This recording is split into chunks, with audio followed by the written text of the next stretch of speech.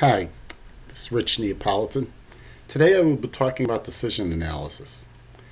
In previous talks, I introduced Bayesian networks. One example was the Bayesian network concerning lung cancer and bronchitis and manifestations of those diseases and one cause. And I noted that we could use that Bayesian network to perform diagnosis. We could determine the probability of these diseases conditional on the evidence. Once we had that probability, we could make a decision then. The clinician could make a decision along with the patient as to how to best proceed. But the Bayesian network itself did not explicitly recommend a decision. It just provided information that the patient and the clinician could then use to make a decision. Decision analysis builds on this, that once the Bayesian network informs us of the probability of events, it then explicitly makes a decision based upon the patient's preferences. Decision analysis doesn't only apply to medicine. In fact, more often it applies to financial making decisions. So I'll describe it in a more general way. Decision analysis. In decision analysis, we make a decision in the face of uncertainty. Should I buy the stock NASDAQ? Trying to decide what to do with your money. Should you leave in the bank or should you buy a stock? Investors make that kind of decision every day. Should I sell my house? You want to move to another neighborhood or to another city, but the housing market might not be the best. Which is best? Should I rent my house? Should I sell it? What should I do? Should I have heart bypass surgery? It was recommended to you by your surgeon, but there are certainly risks involved. It's the patient's final decision of whether to have it or not. Perhaps the patient can be helped with that decision by a decision analysis program. And the decision we make is one that maximizes expected utility. And the utility has to be in terms of what the decision maker prefers. Here's the most basic decision analysis, and we use decision trees to model these kinds of decisions. This is not to be confused with the decision trees that we talked about when I introduced knowledge-based systems. They're two separate structures. They just have the same name, decision trees. In this kind of decision tree, we have a node called a decision node, which we represent with a rectangle. And then the arrows out of it show the directions that can be made depending on what decision you make.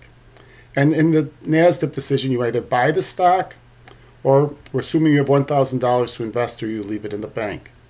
Then you proceed to the right, and you see the outcomes that happen if you made this decision. In these kinds of financial decisions, there's always a time frame. All right. In this example, we're looking perhaps 1 year into the future, and interest rates are 5%. And we're assuming that the bank is a completely safe investment, so there's no uncertainty. If you leave the $1,000 in the bank, you will have $1,005 in 1 year. If you buy NASDAQ, there's an uncertainty involved with what will happen. These are the probabilities associated with what you feel will happen. Again, this is where the Bayesian approach to probability comes in. These are your belief based upon your analysis of the situation. You ascertain that there's a 25% chance NASDAQ will be at $5. Now it's currently at $10. There's a 25% chance it'll stay at $10, and a 50% chance it'll go up to $20. Now, obviously, you don't believe these are the only things that can happen, but whenever you make a decision, you break down your alternatives into a number that is manageable based upon your beliefs. Enough so that it will be enough to model your decision and recommend a decision which would maximize your expected utility. All right, if NASDAQ is still at $10, which it is now, you'll have $1,000 in a year. If it goes down to $5, you'll have $500. If it goes up to $20, you'll have $2,000, which obviously is what you hope. The expected value of this node then is 0.25 times 5 plus 0.25 times 10 plus 0.5 times 20. which comes out to be $1,375. So the decision that is made is to buy NASDAQ because this has a higher expected value than this. Now, I'm not going to be talking much about financial decision making in this talk because we're more interested in medical applications, but I just want to say that this is all talked about in the Contemporary Artificial Intelligence text. We make the decision based upon the user's preference, all right? And there's ways to do that. You assign a utility to outcomes such that has a declining value. As money increases, your utility follows something resembling a logarithmic function. All right. So in other words, if somebody is very risk averse, they may not make this decision because they may not want to take that 25% chance of losing $500. And that can all be modeled in the decision-making process. You have utilities of money here rather than actual values. And you can read about that in the Contemporary Artificial Intelligence text. I talk about it more in my text, Probabilistic Method for Financial and Marketing Informatics. Here's something from the medical domain. Should I treat my streptococcal infection? All right, you either treat it or you don't treat it. If you don't treat it, we treat that as a certain outcome. You will have a sore throat for 4 days, and you have this much expected quality adjusted life left. I'll come back to what we mean by quality adjusted life in a minute, but if you do treat it, there's uncertainty. The treatment has a very small chance of causing anaphylaxis death. In this case, it's 0.00003. Well, if you have anaphylaxis death, then you end up dead. So you have 0 years left. If you don't die, the treatment is expected to leave you with only 3 sore throat days. So you're better off. And that's why this number is slightly more than this one. These are quality adjusted life years. They're based upon not only how long you expect to live, but the quality of life in the remaining time. And so you have 1 less sore throat day, so your quality of life will be greater on that 1 day. They're close because it only concerns 1 day. You can read page 214 of the Contemporary Artificial Intelligence text, and it will tell you how to compute these quality adjusted life years. Sometimes people take exception to this. If the treatment would cause me to die, I certainly wouldn't do it. But that's not really true. If you think about it, we ignore events that have very small probability, like they can't happen all the time. When you get in your car and drive to work, there's a very small probability of getting an accident. When you take an airplane, there's a very small probability the plane will crash. So you do make decisions to do things which are more likely to make you die than if you didn't do them. So this is just formally modeling something we do all the time. All right, that was a decision tree. The modern way to handle decision analysis is to use an influence diagram, which brings us back to Bayesian networks. An influence diagram is really a Bayesian network augmented with decision nodes and a value node.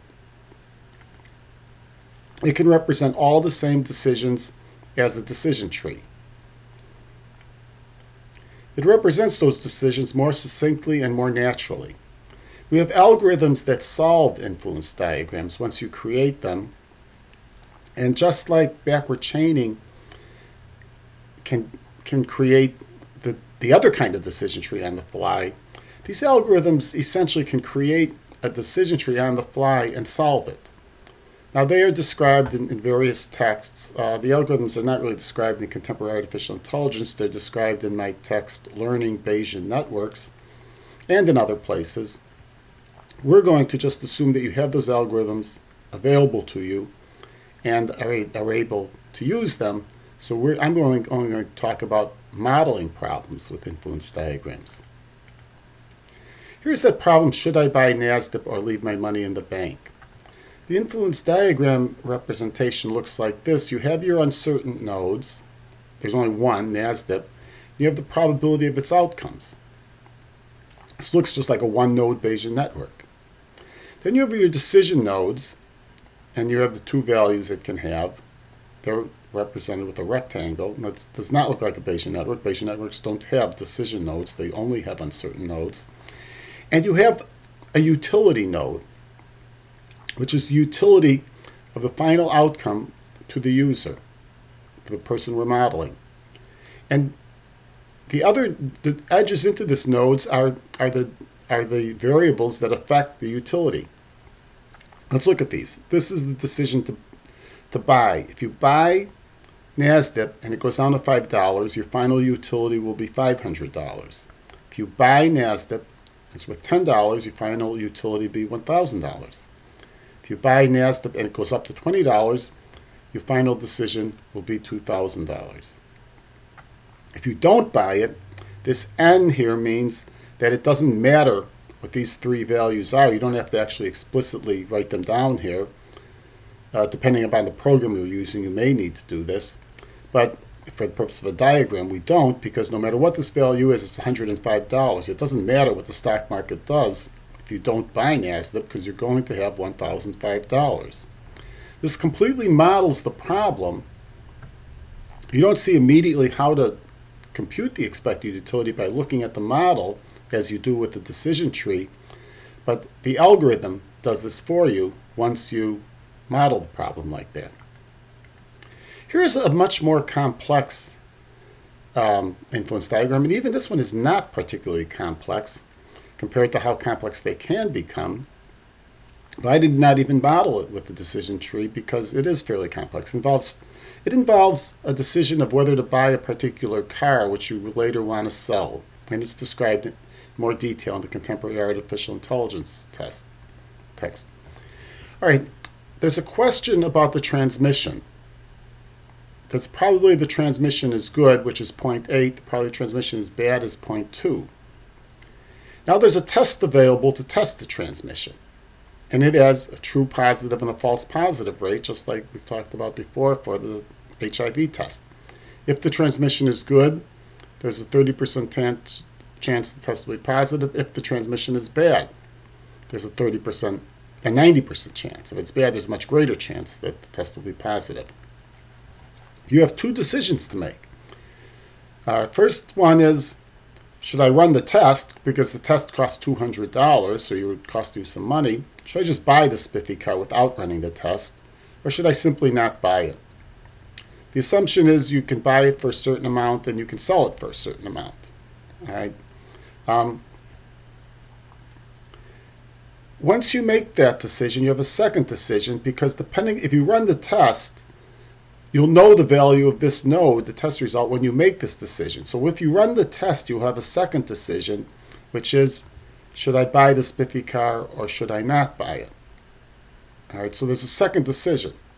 And all three of these nodes affect the utility. Notice the test result does not. Whether the transmission is good or not affects the utility, but not the actual result of the test. Let's look at these utilities. Let's look at not running the test. If you simply buy the spiffy car, you'll never make the next decision. That's why that is a D. So if you buy the spiffy car, you'll never make this decision. And if the transmission is good, that's the best thing that can happen. You'll have $11,000. So you won't have spent money on the test, and $11,000 is what we assume the car is worth. All right, if it's in good shape. If you do the same thing here, but the transmission is bad, you will only have $8,000 if you buy the spiffy car, because that's how much we assume the spiffy car is worth if it has a bad transmission. If you don't buy the spiffy car, again, you never make the second decision because you've decided here simply not to buy it. It doesn't matter whether the transmission is good or bad, you'll have $10,000. This is the amount of money you started with. This is the amount of money you can buy the spiffy car for. So if you do nothing, you'll have $10,000. If you buy the spiffy car and it's good, you'll have 11, because that's how much it'll be worth. If you buy it and it's bad, you'll have 8. Now let's look at the decision to run the test. These outcomes are exactly like these, all right, except they're all $200 less because the test cost you $200. So if you buy the car and it turns out to be good, you'll have $10,800. If you buy and it turns out to be bad, you'll have 78. If you do nothing, finally, you've noticed you've already run the test and then you decided not to buy it, you only have $9,800 because you have spent money on the test. All right, I'm going to come back with Netica in the next talk and look at this problem again and actually make some of these decisions so we can look at it more clearly and in the process of actually solving it. This is a very complex example in the medical domain. Sam has a non-small cell carcinoma of the lung. The preferred treatment in this situation is a thoracotomy. The alternative treatment is radiation. But we don't know if mediastinal metastasis is present. If it is present, a thoracotomy would be contraindicated because it subjects the patient to a risk of death with no health benefit. If mediastinal metastases are absent, then it offers a substantial survival advantage, as long as the tumor is not metastasized. We have two tests available for the involvement of the mediastinum. They're the CAT scan and the I can't even say this word, mediastinoscopy. All right. So you see it's a complex problem, decision analysis in the medical domain. The problem involves three decisions, actually. First of all, you've got the CAT scan available. Should you undergo it? Second, given this decision and the results of the CAT scan, should you have the mediastinoscopy? Third, given these decisions and any test results, should the patient then have the thoracotomy? Here actually is the influence diagram representing this problem. Like I said, it's pretty complex. All right, there's three decisions. The first one is simply whether or not to have the CAT scan.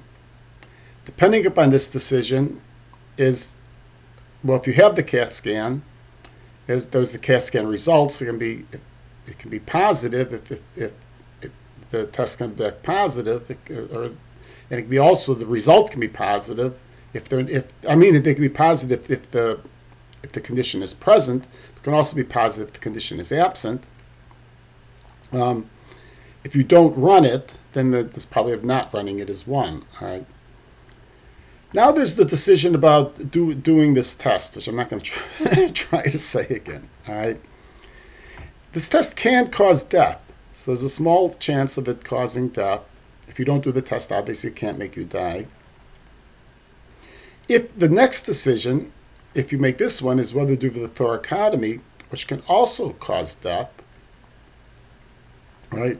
If you run this test, it will have a result, and you'll know that result when you make this decision, all right? Just like you'll know this result when you make that decision, all right? Finally, there's the utility of the outcomes, and the utility depends upon whether well, let's look at the decisions whether you die, all right? If you die, the utility is 0. So if either of these variables, if this is the value of this variable, if it is die or the value of this one is die, all right, then the value is 0. All right. Now let's look at this one. You've decided to have the thoracotomy, and I can't say the word. The mediastinal metastases are present. Now you've lived in these two. You'll have 1.8 years of expected quality adjusted life years. If you do not have the test, you still have the same value. Remember, the thoracotomy is only a value if mediastinal metastases are absent, and that's the situation modeled here. If they are absent and you have the thoracotomy, you can expect to have this many quality adjusted life years, and if they're absent, you can expect to have this much. So the difference is whether they're absent or present, and that's why utility depends upon all 4 variables. All right, again, I'm also going to look at this problem in more detail in the next class with actually looking at influence diagrams. All right, in fact, that's what I'm saying here. Next, I will show some influence diagrams using Netica, but I'm going to hold that off for the next series of talks. I think this introduction is probably the next talk. I think this introduction is enough for today.